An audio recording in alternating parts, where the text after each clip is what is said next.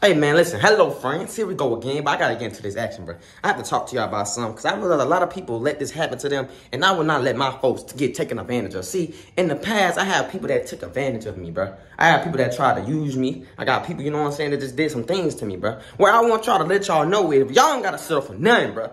Listen, bro, y'all don't gotta hold ties for none of these people. Throw them out your life now, bro. I'm letting you know now. It feels better when somebody screw me over and I go ahead and toss them out my life right now. Yeah, bro, you ain't even got to worry about it. You ain't going to never do it to me again. You feel what I'm saying? I'm heated because in my past, I thought about all the time somebody did me wrong and I just let it slide. What you letting it slide for, bro? What y'all letting that junk slide for, gang? What you letting it slide for? How that's going to benefit you? They still in your life, bro, and you know they did wrong by you. Huh? You just hold on to it. You just think about it. It ruins your mental every day. And then they do something more worse. And now it's like, but you forgave him one time, but now it's like, I mean, I'm still hurt about it, but you know, I still care for, man, screw all that, bro. Get that shit out the door, dog. Get all that out the door, bro.